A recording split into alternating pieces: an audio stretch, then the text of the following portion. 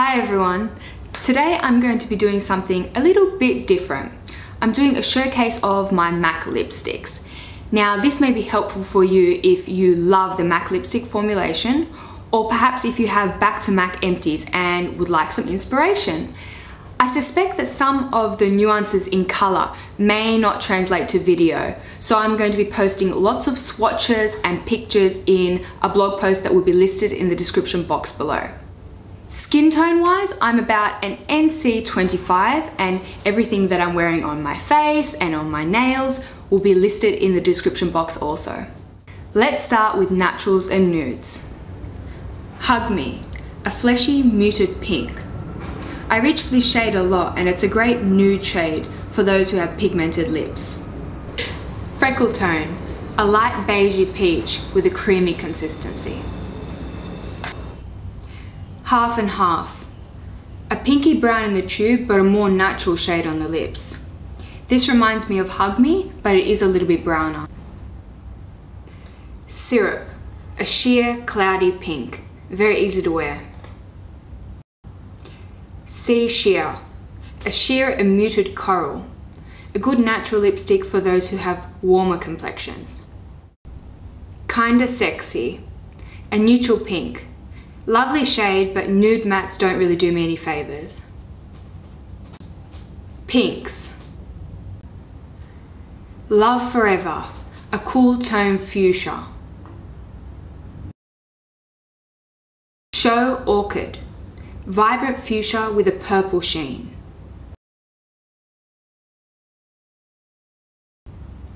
Insanely It, a watermelon pink with magenta shimmer.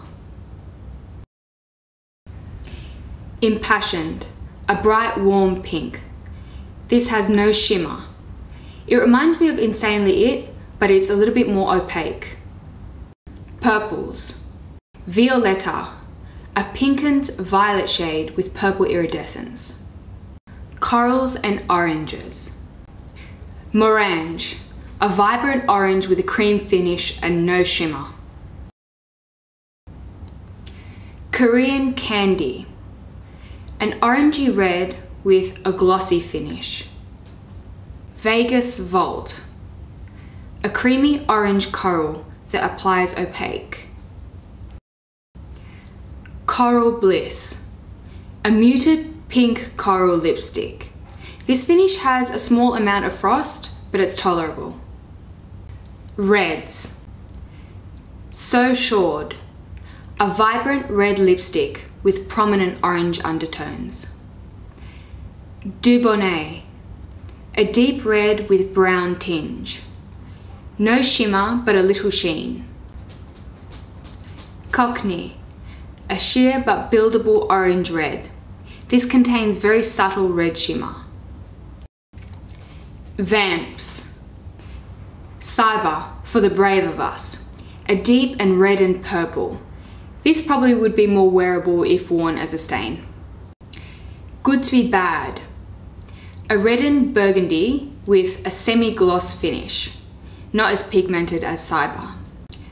Rebel, a deep fuchsia berry, super popular as it's wearable while retaining that vampy feel.